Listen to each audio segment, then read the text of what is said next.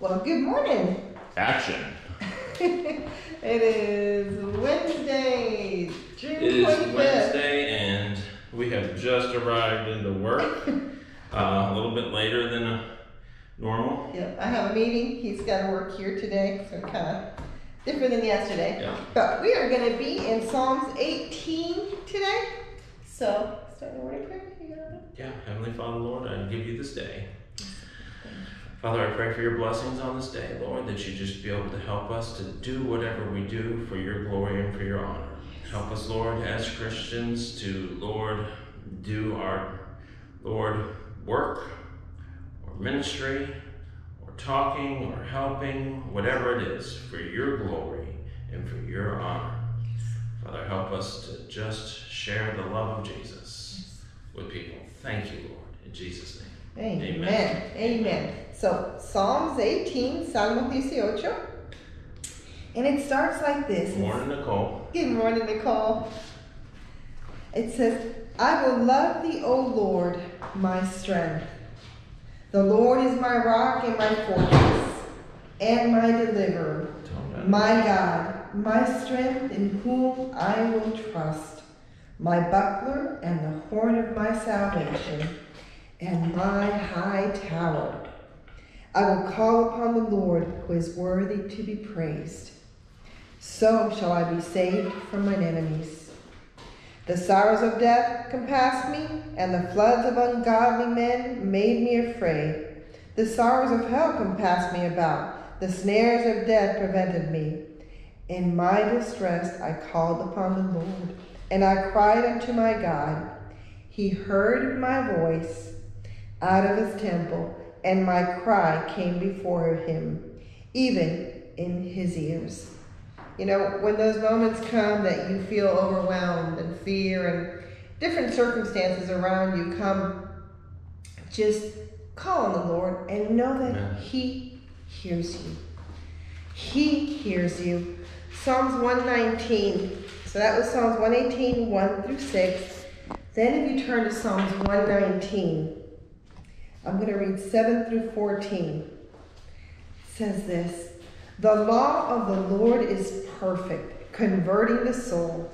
The testimony of the Lord is sure, making wise the simple. The statutes of the Lord are right, rejoicing the heart. The commandment of the Lord is pure, enlightening the eyes. You know, when you dwell in the Word of God, it just does something. It gives you a wisdom that this world doesn't have. It gives you a peace like none other. You know, I heard someone say this morning that at one point, Corrie ten Boom, that was the lady who ended up in a concentration camp, her and her family, for hiding Jews. That at one point in her life, she said she had no faith, but she had Jesus. You know, she knew that that was the only place her strength was. She also gave a testimony of being in one of the cells in the concentration camp and feeling overwhelmed and all by herself in this little, corner. And she saw a little ant, and she had a little bit of water, and she put the water down close to the ant, and she watched the ant run into a tiny little hole that was in the wall. And at that moment, the Lord told her that that's what she's to do. He is her hiding place. He is that little hole in the wall for her to escape into. When everything else around seems overwhelming, He is there. He is our hiding place. Amen. It goes on, it says, the fear of the Lord is clean, enduring forever. The judgments of the Lord are true and righteous altogether. More to be desired are they than gold, yea, than much fine gold, sweeter also than honey and the honeycomb. More than any riches, more than anything that this world has to offer. Desire the Lord. Seek Him. It says, moreover, by them is thy servant warned, and in keeping of them there is great reward. So it's in the Lord that you find wisdom. It's in the Lord. He'll give you a warning. He'll let you know, okay, this is about to happen. This is what you need to do ahead of time. It's not going to take you by surprise. You continue to trust the Lord. It says, and in keeping of them, and keeping his commandments, and keeping his law, and keeping his word in your heart, there's a great reward. It goes on and it says, who can understand his errors? Cleanse thou me from secret faults. You know, sometimes our hearts can deceive us, you know, and we can think that we're all good, but the Lord knows that there's things there that are not right. But in his word, there's correction. It's correction done in love. Just like a father or mother corrects their children so that they don't have bad things happen later on. You know, we're watching a generation that was raised, unfortunately, with either a father missing, you know, parents too busy working, not taking the time to really train up a child in the way they should go. They grew up without the principles of the Word of God. You know, if there is no truth, if there is no definite, okay, this is what the Word of God says, this is how you have to live your life, or these things are going to happen, and you say it all changes depending on the situations, well, then there is no right or wrong. So anybody can do whatever they want to, but that's not the way the Lord is. Just like gravity works a certain way, just like, you know, every cell in our body has to work a certain way, our heart has to work a certain way. There's an order. God made everything with an order. And in his word is where we learn about that order. It goes on and it says, keep back thy servant also for presumptuous sins, and let them not have dominion over me.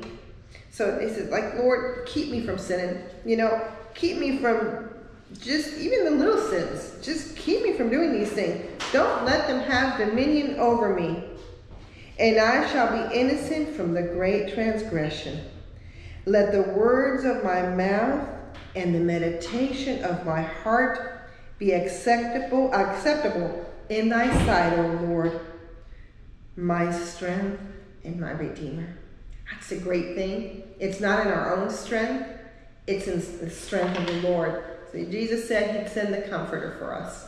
The Holy Spirit. The Holy Spirit empowers you to do things that in the natural you wouldn't be able to do.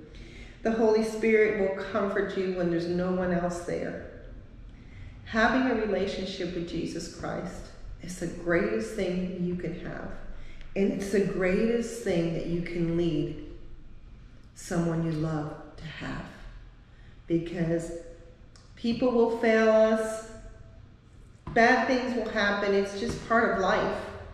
But when you've got the Lord and you know that he has you in his hands, you know that the creator of the whole universe, the one that has the earth rotating just the right way so that we can live on it, also has you in his hands.